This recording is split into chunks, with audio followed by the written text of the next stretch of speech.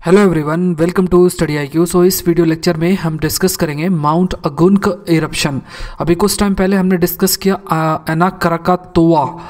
ये जो volcanic mountain था, ये काइंड ऑफ ज्वालामुखी है जिसके इरप्शन की वजह से इंडोनेशिया में सुनामी आई थी और उसमें लगभग 400 लोगों की मृत्यु हो गई थी। अब क्या देखा जा रहा है कि ये जो माउंट है, ये माउंट अगुंग, जो कि अगेन इंडोनेशिया में लोकेटेड है, उसका इरप्शन होने की काफ़ी संभावना है। अब क्या है कि जो वॉल्केनो है उससे काफ़ी सारा धुआं निकल रहा है, जो ऐश कंटेंट है वो निकल रही है। तो ये माना जा रहा है कि ये अगुंग माउंट है, ये बहुत तेज़ी से इसका इरप्शन होगा। 2017 के बाद से लगातार इसका इरप्शन हो रहा है। अभी 2018 में जुलाई में भी इसका इरप्शन हुआ था, अब दोबारा से इसका इरप्शन होगा। तो हम इसी पर चर्चा करेंगे। पहले तो ये जानेंगे कि माउंट अगुंग कहाँ लोकेटेड है और माउंट अगुंग का जो लोकेशन है वो किस प्रकार से है जो कि इसे एक ज्वालामुखी बनाता है, ये भी हम जानेंगे। और साथ में ये भी डिस्कस करेंगे कि क्या जैसे अनाक्राकातोआ जिसका इरप्शन हुआ था और उसकी वजह से वो सुनामी आई थी, तो क्या अगर माउंट अगुंग का इरप्शन होता है तो क्या इंडोनेशिया में दोबारा से सुनामी आएगी? तो ये सारी बातों पर चर्चा करेंगे। अगर आप यूपीएससी की तैयारी कर रहे हैं तो अगेन ये टॉपिक इसलिए इंपॉर्टेंट है क्योंकि सिंपल सा प्रीलिम्स में प्रश्न यही बन सकता है कि माउंट अगुंग कहाँ लोकेटेड है। अगर हमें नहीं पता है तो हम आंसर नहीं कर सकते। या आइलैंड भी पूछा जा सकता है कि बाली, जावा, सुमात्रा किस आइलैंड में लोकेटेड है। अगर आप मेंस की बात करें तो मेंस में भी सिंपल सा प्रश्न बन सकता है कि ये जो वॉल्केनिक आइलैंड्स होते हैं इनका किस प्रकार से फॉर्मेशन होता है, या इंडोनेशिया वाले रीजन में क्यों इतने सारे वॉल्केनोज हैं। तो बहुत सारे जो प्रीवियस लेक्चर्स हैं उस पर भी हम डिस्कस इस बात पर कर चुके हैं और इसमें भी हम इस बात पर डिस्कशन करेंगे। So this video is presented by me, my name is Saurabh Pandey. इस लेक्चर का पीपीटी आप मेरे फेसबुक पेज से डाउनलोड कर सकते हैं। माई आई डी सौरभ पांडे 009। ये जो पिक्चर है अगेन ये दर्शा रही है कि जैसे ये जो माउंट अगुंग है इससे अभी जो है ये गैसेस निकल रही हैं, धुआं निकल रहा है, ऐश कंटेंट निकल रहा है, राख निकल रही है और उसके बादल बन रहे हैं। अभी अगर बात करें प्रेजेंट टाइम की तो अभी इससे लावा नहीं निकला है। जैसे क्या डिफरेंस होता है दोनों के बीच में, लावा और मैग्मा। तो जब ये लिक्विड जो हम कहते हैं कि जब ज्वालामुखी फटता है तो वो जो आग से निकलती है, तो जब वो लिक्विड वॉल्केनो के अंदर रहेगा, इस प्रकार से जब अंदर रहेगा तो उसे हम मैग्मा कहेंगे। और जब ये मैग्मा बाहर निकल जाएगा, मतलब इस प्रकार से जब बाहर निकल जाएगा तो उसे हम लावा कहेंगे। तो अभी लावा नहीं निकला है, अभी इस प्रकार के धुएं निकल रहे हैं, ऐश कंटेंट दिख रहा है बाहर, बहुत सारी जो रॉक्स हैं वो बाहर की तरफ और वॉल्केनो के द्वारा फेंकी जा रही हैं इस प्रकार से। तो ये बहुत बड़ा सिम्टम है कि इसका बहुत बड़ा इरप्शन हो सकता है। अगर हम बात करें माउंट अगुंग की तो ये बहुत ध्यान से देखना है कि ये कहाँ लोकेटेड है। ये तो इंडोनेशिया है, ये रीजन इंडोनेशिया, मलेशिया, और ये है बाली, ये बाली है। और बाली में ये जैसे बाली है, ये बाली आइलैंड है, तो यहाँ पे माउंट अगुंग लोकेटेड है। अब हम एक प्रश्न यहाँ पे देख लेते हैं और इसे आप भी सोचें थोड़ा कि अगर हम बात करें अनाक्राकातोआ की बात करें, इसके लोकेशन की बात करें, तो ये एकदम से समुद्र के पास लोकेटेड था। अब यहाँ पे जब इरप्शन हुआ तो जो मलबा था वो इतना ज़्यादा था कि जिस वजह से सुनामी प्रोड्यूस हुई। सुनामी का मतलब हुआ कि जो ये जैसे पानी है, पानी में अगर जैसे बहुत ज़्यादा मलबा गिरेगा तो लहरें ऐसे बड़ी बड़ी क्रिएट होंगी जिसे हम सुनामी कहते हैं। तो प्रश्न ये है कि क्या माउंट अगुंग में अगर इस प्रकार का इरप्शन होता है तो यहाँ क्या पॉसिबिलिटी कि इंडोनेशिया में दोबारा से सुनामी आए? तो यहाँ पे पॉसिबिलिटी थोड़ी कम है। इसका रीज़न ये है कि अगर इसका लोकेशन देखें तो ये थोड़ा इंटीरियर है। जैसे अगर अनाक्राकातोआ की बात करें तो वो एकदम सुमात्रा के पास वहाँ पे लोकेटेड है और एकदम समुद्र के पास ही लोकेटेड था काफ़ी, कि उसका जो मलबा है डायरेक्ट गिर रहा था समुद्र में। यहाँ पे काफ़ी अंदर लोकेटेड है माउंट अगुंग, तो बहुत कम पॉसिबिलिटी है कि अगर ये पूरी ताकत से भी इसका इरप्शन होता है, अगर ये सारी जान लगा दे माउंट अगुंग और फिर इरप्ट हो, तब भी बहुत कम चांस है कि यहाँ पे जो है सुनामी आए। लेकिन यहाँ ध्यान ये रखना है कि अगर अर्थक्वेक आता है, क्योंकि अगर इतना बड़ा इरप्शन होता है कि जैसे फॉर एग्जांपल अनाक्राकातोआ का तो इतना बड़ा इरप्शन था कि उसकी 2/3 जो हाइट है वही रिड्यूस हो गई। तो इस प्रकार का अगर इरप्शन होता है तो क्या है कि ऐसे इरप्शन के टाइम पे जो है अर्थक्वेक आता है, भूकंप आता है। तो जब भूकंप आएगा तो जो एनर्जी जनरेट होगी उस वजह से भी पानी में लहरें बनेंगी, बड़ी बड़ी जो वेव वेव्स हैं वो बनेंगी, और ये जो वेव्स अगर काफ़ी हाइट की हो गई तो ये सुनामी का रूप ले लेती हैं। तो ऐसी सिचुएशन में सुनामी आ सकती है। तो कई सारे ऐसे पॉइंट्स लिखे जा सकते हैं जो कि रिस्पॉन्सिबल हैं सुनामी आने के भी और सुनामी ना आने के भी। दूसरा पॉइंट अगर देखें तो जो इसका इरप्शन है इसी संडे को हुआ है, और ये कहाँ लोकेटेड है, बाली के ही हॉलीडे आइलैंड में लोकेटेड है। नाम हॉलीडे है, इसका ये भी मतलब हुआ कि लोग यहाँ हॉलीडे मनाने भी काफ़ी जाते हैं, अलग अलग कंट्रीज से भी जाते हैं, जैसे इंडिया से भी बहुत लोग जाते हैं। और नियर बाय जो विलेजेस हैं उनको भी काफ़ी खतरा है। जो ये वॉल्केनो है इसके आसपास भी काफ़ी सारे गांव बसे हुए हैं। तो वो जो गांव बसे हुए हैं, तो ये जब इरप्शन हो रहा है, इन द सेंस जो ये राख निकल रही है, ऐश निकल रही है, तो ये क्या है, इन गाँव के ऊपर सेटल हो रही है धीरे धीरे। तो ये भी देखने को मिल रहा है। अब ये माउंट अगुंग है, इसका लगातार इरप्शन हो रहा है 2017 से। अभी 2018 में जुलाई के टाइम पे भी शायद 4 to 5 जुलाई को भी इसका इरप्शन हुआ था, जुलाई के महीने में इसका इरप्शन हुआ था। अब इसी प्रकार अभी भी संभावना है कि दोबारा से इसका ज़्यादा इरप्शन हो। अब पॉइंट ये भी ध्यान रखना है कि जो कि जैसे अभी हमने डिस्कस किया कि आसपास के जो गांव हैं उनको तो खतरा है ही, लेकिन दूसरा पॉइंट ये भी रखा गया है, वो है जिसे हम कहते हैं lava flow, cold lava flow, या फिर हम कह सकते हैं इसको लहर भी एक शब्द यूज़ की जाती है, मतलब लहर हिंदी इंग्लिश दोनों के लिए है। तो यहाँ पे जैसे फॉर एग्जांपल अगर वॉल्केनिक इरप्शन होता है इस प्रकार से, तो क्या है कि जब ये ऐश कंटेंट आके सेटल होगा आसपास, काफ़ी ज़्यादा ऐश कंटेंट होगा, जो राख है वो सेटल हो जाएगी। अब जब बारिश हुई एकदम से काफ़ी ज़्यादा, तो पानी मतलब वाटर और ये जो ऐश है ये दोनों मिल जाएंगे, राख दोनों मिलके, तो ये क्या एक मड का रूप ले लेंगे।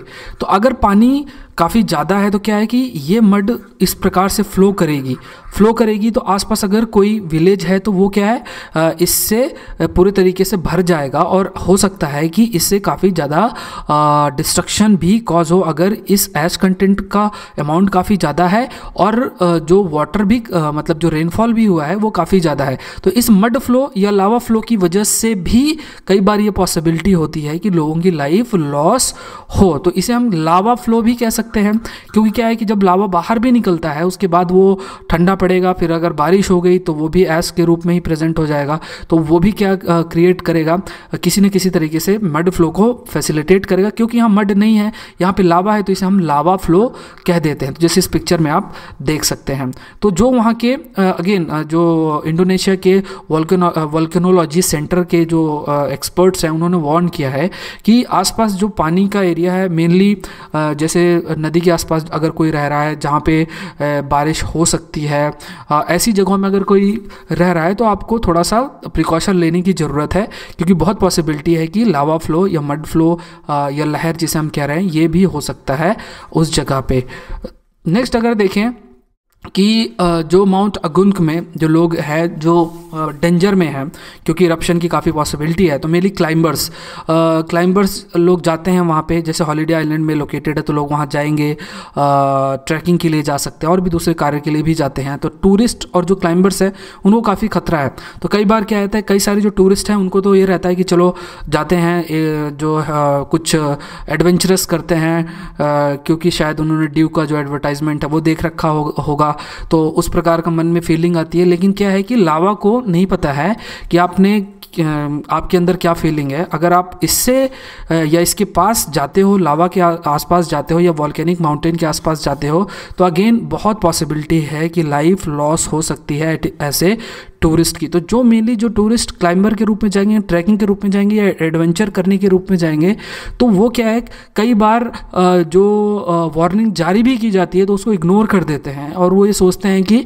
ठीक है जब आएगा तब देखा जाएगा, क्योंकि मे भी उनको क्या कंसिक्वेंसेस होते हैं इसके बारे में जानकारी नहीं होती है, कि उनको मे बी ये भी लगे कि वो काफ़ी अच्छे एथलीट हैं, भाग सकते हैं, लेकिन ये जो लावा जब निकलता है तो इसकी स्पीड भी इतनी तेज़ी से होती है कि आप इतना तेज़ी से भी बाहर नहीं जा सकते हैं। तो क्या है कि ये क्लाइंबर्स और टूरिस्ट इनको थोड़ा सा सेंसिटिव होने की ज़रूरत है, जानकारी होनी चाहिए, और साथ में अगर वार्निंग दी जा रही है अथॉरिटीज़ के द्वारा तो उसको बहुत ही ध्यानपूर्वक सुने और उसको इम्प्लीमेंट भी करें। अभी 22 दिसंबर को अना क्राकातोआ का इरप्शन हुआ था, जिस वजह से लगभग 426 लोगों की जान गई थी और उससे सुनामी भी आई थी और लगभग 7,000 लोग जो है वो इंजर्ड भी हुए थे।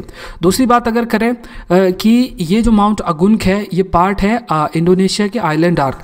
अगर इंडोनेशिया के लोकेशन की बात करें तो हमने अपने प्रीवियस लेक्चर में भी इस पर काफ़ी चर्चा की है कि ये इंडोनेशिया का जो रीजन है वहाँ पे अलग अलग प्लेट्स हैं, यूरेशियन, ऑस्ट्रेलियन, सुंडा, फिलीपींस, पैसिफिक, अलग अलग जो ये प्लेट्स हैं और ये प्लेट्स आपस में कोलाइड हो रही हैं और इस वजह से यहाँ पे बहुत सारे वॉल्केनोज इस प्रकार से लाइन से वॉल्केनोज हैं। लगभग 127 वॉल्केनोज यहाँ पे लोकेटेड हैं। अब ये क्या है कि माउंट अगुंग भी पार्ट है इन इंडोनेशिया के आइलैंड आर्क का। इस प्रकार का एक आर्क बना हुआ है और इस आर्क में बहुत सारे आइलैंड है, इसलिए हम इसे कहते हैं इंडोनेशियन आइलैंड आर्क। तो ये भी हमें ध्यान रखना है। अब ये जो माउंट अगुंग है ये क्या है, एक highest point on the island of बाली है। इसकी एलिवेशन देखा जाए तो 9,944 फीट है। अगर बात करें कि अगर यहाँ पे बहुत बड़ा इरप्शन होता है तो लगभग 1 मिलियन लोगों को अफेक्ट करेगा, जो कि अगेन 30 किलोमीटर के आसपास जो रेडियस है माउंटेन के, वहाँ पे ये लोग रहते हैं। और 1963 और 64 में ऑलरेडी माउंट अगुंग में बहुत बड़ा इरप्शन हो चुका है और उसे कंसिडर भी किया जाता है 20th सेंचुरी का सबसे बड़ा वॉल्केनिक इरप्शन। और इस इरप्शन की वजह से बहुत सारे जो लोग हैं उनकी जान गई थी। अब बात करते हैं कि माउंट अगुंग क्यों फॉर्म हो रहा है, किस प्रकार का, क्योंकि यहाँ पे बहुत सारे प्रश्न बनते हैं। तो अगर किसी भी एग्ज़ाम में ये पूछा जाए कि वॉल्केनो का फॉर्मेशन कैसे होता है या फिर जो अर्थक्वेक है वो किस प्रकार से कॉज होता है, तो हमें सिर्फ एक थ्योरी जाननी है, वो जिसे सिंपल हम कहते हैं प्लेट टेक्टोनिक्स थ्योरी। अगर आपका जनरल स्टडीज़ है जैसे जीएस पेपर 1 में ज्योग्राफी है तो उसमें इस प्रकार के बहुत सारे ऐसे प्रश्न पूछे जाते हैं 10 मार्क्स या 15 मार्क्स में कि इस प्रकार के जो वॉल्केनोस कैसे फॉर्म हुए या आइलैंड कैसे फॉर्म हुए। तो यहाँ पे हमें सिंपल सा प्लेट टेक्टोनिक थ्योरी पता होना चाहिए, इवन माउंटेन्स किस प्रकार से बनते हैं।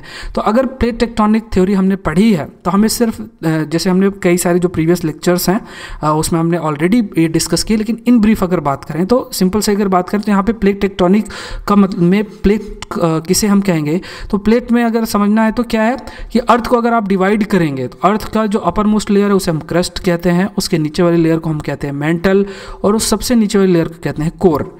अब क्या है, क्रस्ट ऊपर वाली लेयर है और अपर पार्ट ऑफ मेंटल, ये दोनों मिलकर बनाएंगे जिसे हम कहते हैं इन जनरल जिसे हम कहते हैं लिथोस्फीयर इसे बोला जाता है।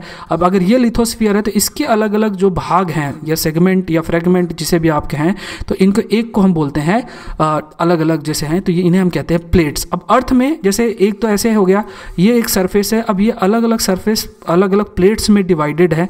अब ये जो प्लेट्स हैं ये प्लेट्स जो है ये मूव करती हैं, तो कई बार क्या है ये प्लेट्स एक दूसरे से दूर जाती हैं, कई बार एक दूसरे से कोलाइड करती हैं। तो इन्हीं वजह से अलग अलग जो फिजियोग्राफिक फीचर्स है माउंटेन्स, वॉल्केनोज या आइलैंड्स, इनका फॉर्मेशन होता है। तो ये थ्योरी आपको हर जगह पता हर जगह आप इसको अप्लाई कर सकते हैं। जो पॉइंट होता है वो ये है कि आपको सिर्फ इतना याद होना चाहिए कि ये किस प्लेट के इंटरेक्शन की वजह से हो रहा है। जैसे अगर अना क्राकातोआ की बात करें तो ऑस्ट्रेलियन प्लेट और यूरेशियन प्लेट की वजह से है। तो यहाँ पे जो माउंट अगुंग का केस है तो यहाँ पे आपके पास जो प्लेट आपको याद रखना है वो है ऑस्ट्रेलियन प्लेट और सुंडा प्लेट, ये दोनों प्लेट मूव कर रही हैं। जैसे यहाँ ऑस्ट्रेलियन प्लेट है, ये लगभग 70 मिलीमीटर पर ईयर की स्पीड से जो है मूव कर रहा है। अब इसको आपको लगे कि तो बहुत स्लो है, इससे तेज़ तो आप भी रन कर सकते हैं, लेकिन अगेन ये थोड़ा सा क्या है कि जो प्लेट्स होती हैं ये ऐसे धीरे धीरे ही मूव करती हैं। अब 70 मिलीमीटर भी काफ़ी ज़्यादा होता है, क्योंकि ये पूरी की पूरी प्लेट इतना मूव करेगी। मतलब पहले अगर इस जगह पे है तो अगली बार जो है 70 मिलीमीटर एरिया जो है वो कवर कर लेती है पूरी की पूरी प्लेट। तो कहने का मतलब ये मूवमेंट देखने को मिलता है। और किस डायरेक्शन में, नॉर्थ और नॉर्थ ईस्ट में। सुंडा प्लेट की बात करें जो दूसरी प्लेट है जिसका एवरेज रेट कितना है 21 मिलीमीटर्स पर ईयर, ठीक है। अब ये दोनों जो प्लेट्स हैं कोलाइड करती हैं और फिर अगेन सुंडा जावा ट्रेंच का फॉर्मेशन भी करती हैं कहाँ पे कोलाइड करती है? 200 mile south of island of Java. जावा से लगभग जावा के जो जावा आइलैंड है उसके साउथ में 200 माइल उसके साउथ में वहाँ पे ये कोलाइड कर रही हैं और सुंडा जावा ट्रेंच का फॉर्मेशन कर रही हैं। जैसे फॉर एग्जांपल अगर आप देखें तो ये है ऑस्ट्रेलियन प्लेट, ये है सुंडा प्लेट और इनका कोलिशन हो रहा है इस प्रकार से। तो ऑस्ट्रेलियन प्लेट इस प्रकार से अंदर जाती है और ये है सुंडा प्लेट। तो जब ये अंदर जाएगी तो इसे हम एक वर्ड यूज़ करते हैं जिसे हम कहते हैं सबडक्शन। तो जब ये नीचे इस प्रकार से जाएगी तो होगा क्या कि यहाँ पे आपके पास मेंटल है, तो एक डिस्टेंस तक जाने के बाद क्या है कि अर्थ के अंदर जो टेम्परेचर है वो काफ़ी ज़्यादा हो जाता है, तो इसकी मेल्टिंग होगी। जब इसकी मेल्टिंग होगी तो यहाँ पे क्या फॉर्मेशन होगा?